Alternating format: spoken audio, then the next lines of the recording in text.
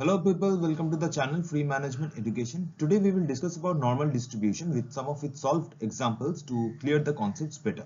Okay, moving on. So let me just start with an example. The length of a pin made by an automatic machine. The length of a pin is affected by many independent causes such as vibrations, temperature, wear and tear on the machine on which it is built, right? And raw material properties. Okay. So all these are independent causes. So, but the effect of each cause is not very large compared to other effects. So, when a random variable is affected by many independent causes and the effect of each cause is not overwhelmingly large compared to other effects, then the random variable will closely follow a normal distribution. So, also the time taken by an assembly worker to complete the assigned task repeatedly, the weights of baseball depends upon the density of the material on which it is built, the tensile strength of the material, the temperature on which it is built, etc. The tensile strength of the batch of bolts, the volume of soup in a particular brand of a canned soup are good examples of normally distributed random variables. All of these are affected by several independent causes, but the effect of each cause is small. Okay. Not one cause is very large compared to others. Also, a normal distribution curve looks like this. So if you imagine that the cycle of life starts, the height of a person starts like this. Okay, you are very small at this time, you are much taller in your age of 20s, 30s, 40s, and then when you are old, you seem to become small. Okay. So it follows a normal distribution, kind of like that. Just imagine it like that, you will understand it better. So this is the normal distribution formula. Fx equal to 1 by sigma root 2 pi e to the power minus x minus mu whole square by 2 sigma square, where mu is the mean of the x or the random variable, sigma is the standard deviation of the random variable x, and pi and e are constants with their respective values are 3.14 and 2.71. Okay, moving on. So now if x follows n mu sigma square, this means x is a random variable which follows a normal distribution with mean mu and sigma square. Okay, if this is a normal distribution curve and if x follows a normal distribution, then this is the mu. Okay, this is the mu or the mean. Okay, and sigma is the standard deviation, one standard deviation from mu. This is one standard deviation from mu on both sides. Again, this is two standard deviation from mu. Standard deviation is sigma and sigma square is variance. Sigma square is variance. Okay, here it is 1 sigma, this is 2 sigma, and also here if you draw this, this is 3 sigma. Again from this 1 sigma, 2 sigma, and there is 3 sigma. Okay, so this follows a normal distribution. Then z equal to x minus mu by sigma is a standard normal variate with Ez or the expectation of z or the mean of z, mean value or the average. Okay, Ez equal to 0 and variance of z equal to 1. So what is z equal to x minus mu by sigma and why do you use it? This is also known as z score.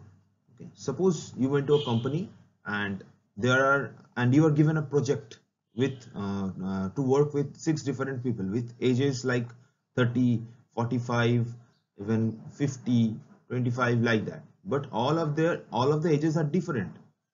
Okay, but the problem is they have much more experience than you, right? If you are 25, they have much more experience than you. So to make it a level playing field, we just do this like x minus mu, your age minus the mean value of all their ages by this divided by the standard deviation from the mean. If the mean is 30 and your age is 25, then the standard deviation obviously is 5. Okay, so if your age is 25, then 25 minus 30 by 5. Again, if someone's age is 35, then 35 minus 30 by 5. And someone's age is 45, then 45 minus 30 by 15, because his age is 45 and mean value is 30.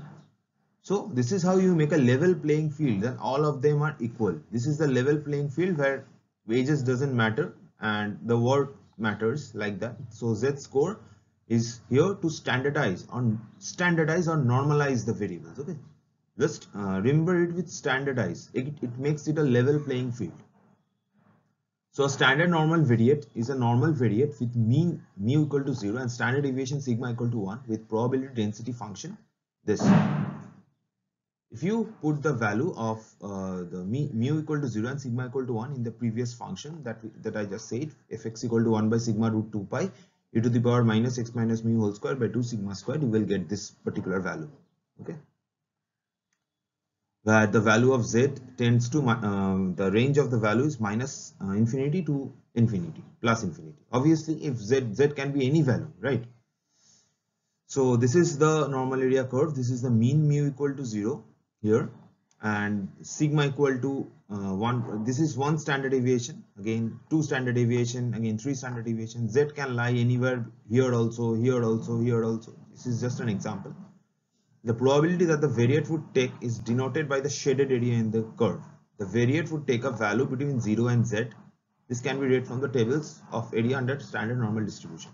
We will explain this with an example, okay, later on. Just go through it, understand it better. This is our standard normal curve. This is the mu, this is the mean. Okay, sorry for this. This is mu, and this is 1 standard deviation. This is 2 standard deviation, and this is 3 standard deviation. Okay, so from mu to 1 standard deviation from either side, it covers 68.2% area. Okay, from mu to 2 standard deviation on both sides, it covers 95.4% area, and from mean to 3 standard deviation on either side covers 99.7% area. And this is the standard normal table. We have to find the values from this table to solve the problems. Now we will solve a problem to understand this concept better. Okay, now we'll solve this problem to understand the core concepts and also how to read this normal area table, and also how to understand this curve here. Okay. Normal area curve, the areas here. Okay. So the first question is, the height distribution of a group of 10,000 men is normal with mean height 64.5 inches and standard deviation 4.5. Find the number of men whose height is less than 69 inches but greater than 55.5 inches. Okay, let's solve the first question first. So z equal to x minus mu by sigma. We are standardizing the heights here. That is, our first height is 55.5. That is this one first. 55.5 minus the mean, that is 64.5, by sigma, that is 4.5. Okay.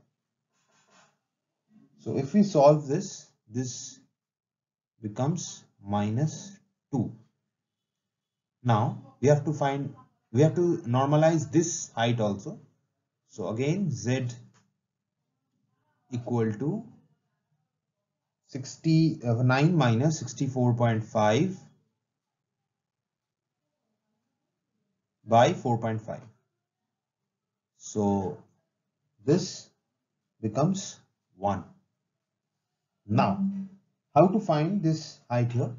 Find the height who's less than 69 inches but greater than 55.5. This is the mu. Okay, this is the mean, and in the left hand side of mean, these are all negative and these are all positive. So minus 2, that is the minus 2 standard deviation, this, and this is z equal to 1, that is 1 sigma. This we need to find this area to find the number of men whose height is less than 69 but greater than 55.5. That is corresponding to 55.5, this 55.5, it is minus 2, but greater than 55.5, that is greater than minus 2, but less than 69, and corresponding to 69, it is 1, that is less than 1. Okay, so we have to find this area. Okay, so under this area, we have got minus 2 to minus sigma, we have got 13.6% plus minus sigma to mu, that is 34.1%. Again mu to 1 sigma, that is also 34.1%. Okay, so that is approximately 81 point something, but we can write it 82%. Okay, so 82% of men have their height less than 69 inches but greater than 55.5 inches. Okay, so how to find the number of men? That is 82% of 10,000, that is 82 by 100 into 10,000 men, that is equal to 8200. So 8200 men have heights between 69 inches and 55.5 inches. Similarly, you can find the height between less than 55.5% and more than 73.5%. Let me solve this here, the number B part. Okay. So area under the normal curve. So it's less than 55.5. We have already found that less than 55.5 is minus 2. But again, I'm writing this here to make you understand the concept better. Here it is minus 2, right? This minus 2 here, we have already got this. So less than minus 2. So here less than minus 2 is, wait a second, less than minus 2 is here this part. Okay, that is 2.1 plus 0.1, that is 2.2%. 2.1 plus 0.1, that is 2.2%. That is 2.2% men have heights less than 55.5%, that is 2.2 by 100 into 10,000 men. Okay, so that is 220, right? Okay. Now the C part, again it's given that more than 73.5, so let's normalize it. 73.5 minus 64.5 by 4.5, it becomes 2. So this 2. Okay, we have to find the height greater than this area, because it says more than 73.5, and after normalizing it we find the value of Z is 2. So more than 2, this area gives the number of men whose height is more than 73.5 inches. Okay, so that is also 2%. Here it was 2.2%, that is also 220 men. So this is clear.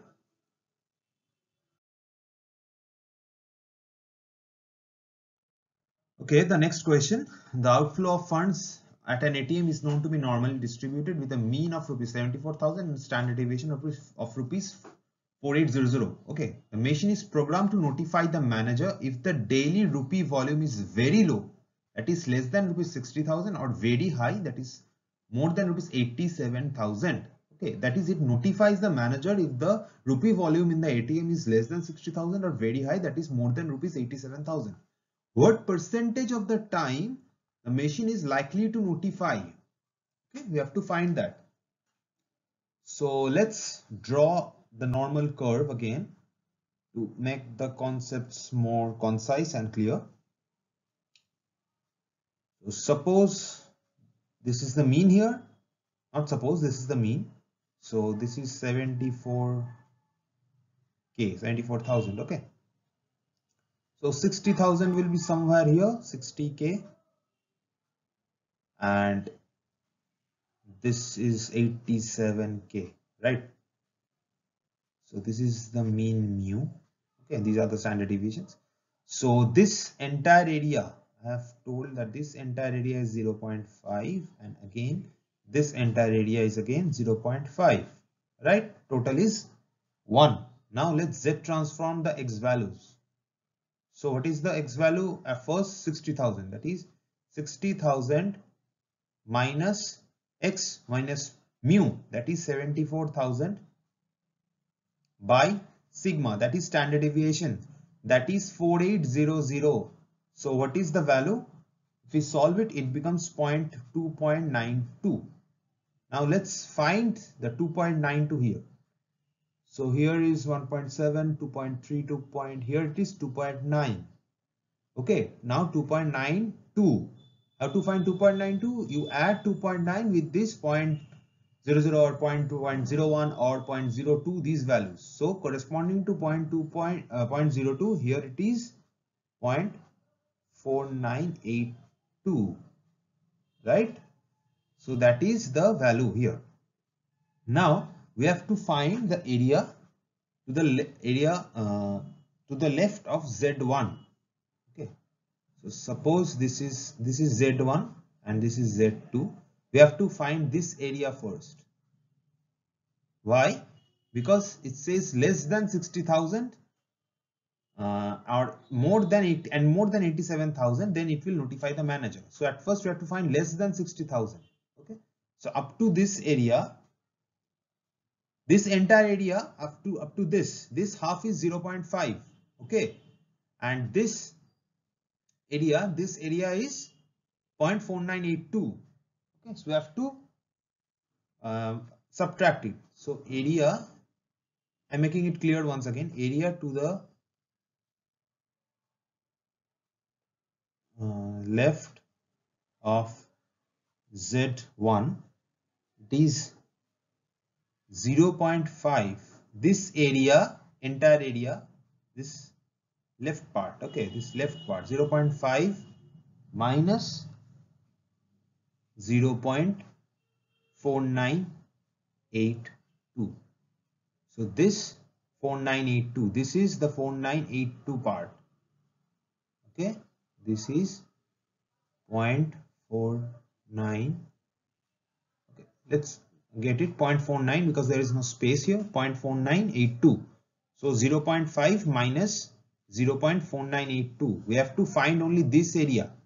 So to find this area, we have to, what shall we do? We know this area minus this area. This area minus this area. Okay, again, this area minus this area, we will get this particular area. Okay, so 0.5 minus 0.4982, it gives the value of 0.0018.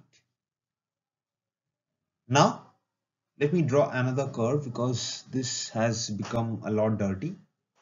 Okay, so let me change the pen's color. Okay, suppose it's black.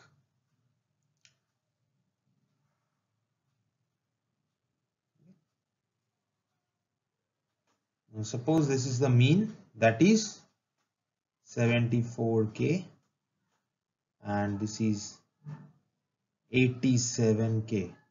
Now we have to find this area because it says more than 87,000 and less than 60,000. We have already found the less than 60,000 area. Now more than 87,000 area. Now let's find the Z2, that is 87,000 minus 74,000 by 4,800. So by simplifying it, this gives 2.71, right? Now area to the right of Z2, this is Z2. So how to find this area? We have to find this area minus of this area. Okay, this is 0.5 and corresponding to 2.71. Where is 2.71? This is 2.7. 2.71 is this 0.4966, right? Okay, so let me write this area to the right of Z2, that is 0.5 is entirely this area minus 0.4966, that is this particular area. Okay, this area. So we can get this area, that is 0.0034. Therefore, when will we notify the manager? It will notify it when it is less than 60,000 and more than 87,000. So less than 60,000 is 0.0018 and greater than 87,000 is 0.0034. So we add them. Required probability is 0.0018 plus 0.0034. It becomes 0.0052. So it will notify the manager about 5.2% of the time. Okay. So I hope this is clear now. So the first point, it is unimodal, it is bell-shaped and it is symmetrical curve. Okay, and its mean median modes are all equal. So let's explain it. Let me explain it. This is the normal curve. Okay, so if this is the mean, sorry for this bad diagram here. So what is meant by symmetrical? That is, in either side of the mean, it occupies equal area. That is, this is 0.5 and this is also 0.5. So this is symmetric. This area is equal to this area and mean is the dividing point here. Again, it is unimodal, that is, it has one mode. And bell shaped, you can see that this looks like a bell. I have already explained symmetric, and this is the mu, and its mean median modes are all equal. That is, this is the mean, this is the mode, and this is the median. So its mean median mode all coincide here, or are all equal. Now suppose now the second point, as x increases numerically, this function fx equal to 1 by sigma root 2 pi e to the power minus x minus mu whole square by 2 sigma square decreases rapidly, and the max probability occurring at the point x equal to mu and is given by 1 by sigma root 2 pi. So as x increases rapidly, suppose suppose the value of x be 5 and mu, we suppose it's the mean value is 3. So, and suppose sigma equal to 1. Now if you put these values, it becomes 1 by 1 root 2 pi minus x minus mu whole square by 2, right? Now there is a minus sign outside the bracket, then obviously this value is minus 4 by 2. So that is e to the power minus this, e to the power this. So e to the power minus 2. So that is 1 by e to the power 2. Again, if you suppose the value of x be 10, then minus 10 minus 3 whole square by 2. So this is minus 49 by 2, right? That is minus 49 by 2. So this gives a value between 24.5. So that is e to the 1 by e to the power 25. So that is e to the power minus 24.5. Suppose it's 25. So you can see that the value of this is increasing, and 1 by e to the power something. If 1 by e, that is 1 by 2.71, right? And 1 by e square means 1 by 2.71 whole square. So if this is 49, this is also 49, and 1 by anything large tends to 0. Anything large, you can see this is 1 by 1 is 1, 1 by 2 is 0.5, okay, 1 by 3 is 0.33. See this one, this is less, this is much less, 1 by 4 is 0.2. This goes on decreasing and it tends to 0. So that is why it says that as x increases numerically, fx decreases rapidly and the maximum probability occurring at the point x equal to mu. Suppose if you put x equal to mu here, that is minus mu, that is 0, and e to the power 0 is 1. So this becomes 1 by sigma root over 2 pi. I hope this is clear. If you have any problem, do comment in the comment section. Normal curve is asymptotic to the x-axis so that it approaches the horizontal axis on both ends but never touches it. See, I have drew this diagram like this. I never touched it here, touched it on the line. So it is asymptotic to the x-axis. Okay. For any value of x, fx would have a positive value. No portion of the curve lies below the x-axis. You can always see that every portion of the value lies below the x-axis, above the x-axis. Sorry. The normal distribution curve is defined by two parameters, mu and sigma. You can see that the fx function, it has two functions, mu and sigma, but the pi and e are constants here. So x and mu are the parameters of this fx, the function, because as you can see, as x increases numerically, this function fx, it has x and mu are the parameters, but sigma, but the pi here and the e are constants here. So x and mu are the parameter, x is the random variable, mu and sigma are the parameters here, because this defines the whole function. If mu is a particular value and sigma is a particular value, then this can change the whole fx function. So there are two parameters, mu and sigma.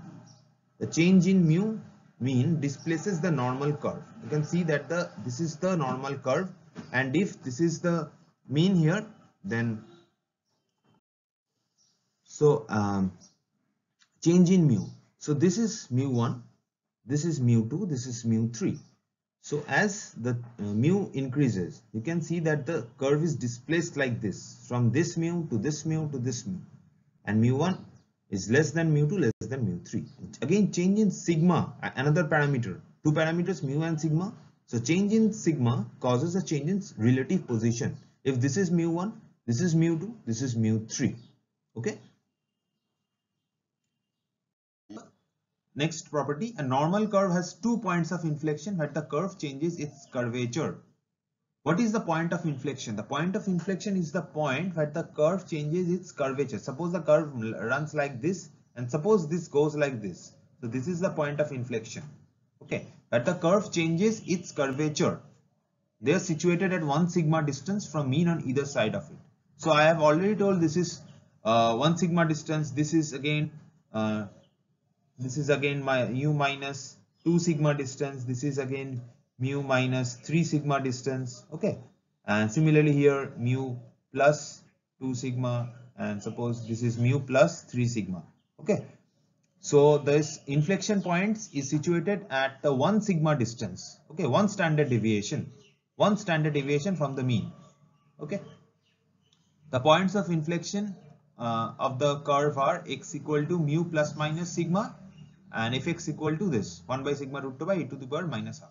Obviously, when it says that is 1 sigma distance, then obviously this is the point of inflection and this is the point of inflection, because this is where the curve changes its curvature. Okay. Now, if x1, x2 and xn are independent random variables that are normally distributed, then their sum is also normally distributed. This is an algebraic property. You just have to remember this. Okay.